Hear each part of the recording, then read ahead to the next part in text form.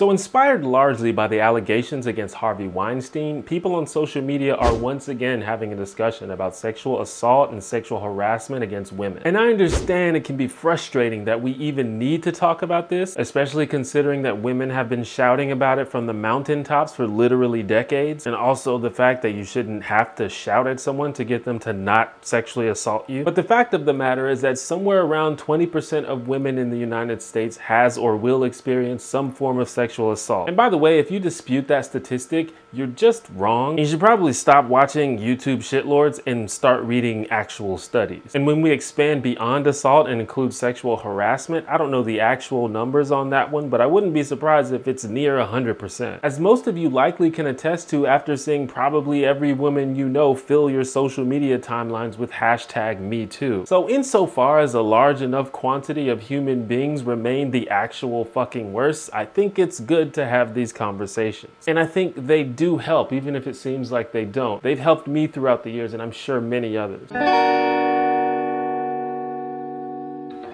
Hi, I'm T1J. Follow me. This video was made possible by my amazing Patreons. If you'd like to join the custodial crew and support the channel, head on over to patreon.com/theonejanitor. Now, I've also seen a lot of men talk about their experiences with sexual harassment and sexual assault. And I think that's a unique issue that we should talk about. And I've talked about men's issues before, but it seems to me that the context of the current discussion is primarily dealing with sexual assault and harassment towards women. So that's what this video is going to focus on. This is not to say that this is the only issue or even the most important issue, but each subject is unique and requires unique solutions. And I think it's a mistake to try and adopt some one-size-fits-all approach. Now, when we're discussing injustice towards a marginalized group and you're not a part of that group, but you still want to be an ally and be helpful, it can be difficult to determine what's appropriate to do and say in order to avoid making things worse. Now, a lot of women watch my channel, but according to YouTube analytics, my viewers are mostly male. So I want to start a discussion about what men can and should do in response to this dialogue about sexual assault and sexual harassment. And I'm a man, so it's possible that my analysis of this women's issue could be flawed. And if it is, feel free to add on or correct me. So the very first thing that men gotta do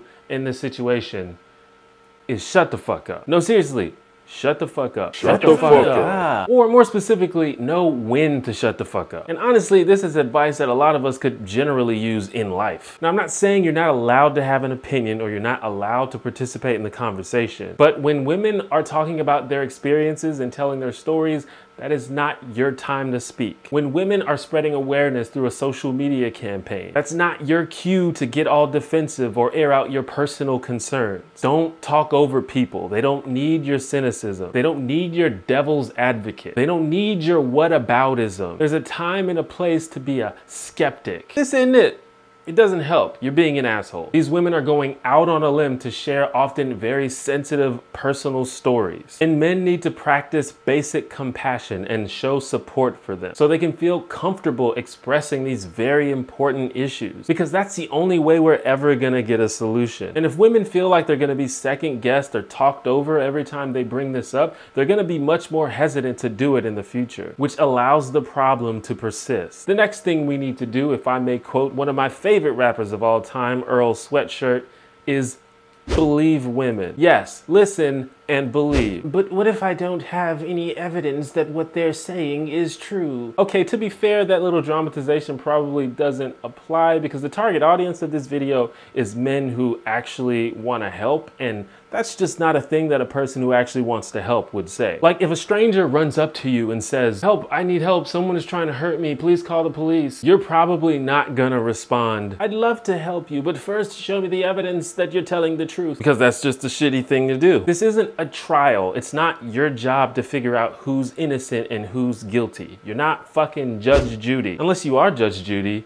in which case, thanks for watching my video. That's awesome. You're just a regular human being listening to the experiences of another human being. And just like I said before, if women feel like they won't be believed, which they often do, then they are unlikely to come forward, and they often don't. And then nothing gets done. Yes, sometimes people lie, but the mere possibility of this happening doesn't justify you being suspicious of any person that makes a claim. Cynicism is not a virtue. Someone should put that on a t-shirt. Oh wait, I forgot. The internet is awesome. And in fact, several several studies have shown that false sexual assault allegations are extraordinarily rare. So believing people when they make these claims is actually the rational thing to do. Another thing that men can do is be more assertive in calling out abuse when we see it and when we know about it. I'm not saying that you need to patrol the streets like some kind of anti-harassment avenger. I'm not even saying that you necessarily need to confront anybody, although that may be required. But do something. Say something. Tell somebody. Tell your boss or supervisor or teacher. Call the police if you have to. And if it comes down to it, yeah, you might have to take a stand. If you know that something is going on that's not okay, you might have to come out and say, hey, that's not okay. And it's not always bad, villainous people. Sometimes it's basically decent people who just don't understand the experiences that women face or understand why their behavior could be perceived as abusive. And sometimes we have to be the ones to educate them. But sometimes it is bad people who intentionally leverage their physical upper hand or their perceived social value or their relative power and influence to take advantage of women. And since there is often a discrepancy in size or influence, it's essential that men call out other men who are doing this. Because like we've seen with Harvey Weinstein, women can often feel powerless in these situations. So another thing that we can do to help end sexual assault and sexual harassment of women is probably the most direct solution. We can, stop sexually harassing and assaulting women. Now, of course, most of you are not horrible people who spitefully and impulsively take advantage of women. But like I said, a lot of this is due to ignorance and privilege rather than outright malice. A lot of guys truly believe that sexual assault is disgusting, but at the same time don't fully understand consent. A lot of people mean no harm, but still fail to avoid inappropriate touching or invasions of personal space. A lot of people seriously don't comprehend how catcalling and aggressive flirting can make women feel very unsafe. Some people were raised in an environment where objectification of women was the norm. Some people struggle with mental illness or substance abuse, which can lead to harmful behaviors. None of this excuses the actions, of course. The point I'm making is that even people like you and I, who at the end of the day aren't bad people, are capable of harassment and assault because of our ignorance and lack of perspective. And if we have been guilty, it's up to us to acknowledge and admit it and immediately take steps to fix it. I've been guilty of sexual harassment and sexual coercion in my past. I've been sexually inappropriate with women and I've emotionally manipulated women. Owning up to that was a major step in my personal self-improvement and actually was a big part of a major overhaul of my entire life's focus. And I don't think I was a bad person. If you asked 95% of the people who knew me back then, they would say I was a kind, easygoing, friendly person. Because I was, and I still am. I just also happened to be a sex-obsessed idiot who drank too much. And unfortunately, that resulted in improper conduct with the other 5%. And I'm still sex-obsessed, and I still drink too much, but I'm less of an idiot. So if you're a man who wants to help solve this problem, you definitely need to examine your own behavior and make sure you're not acting in a way that makes the whole thing worse, because that makes women feel less supported. There's way too many cases of men who are supposed allies to women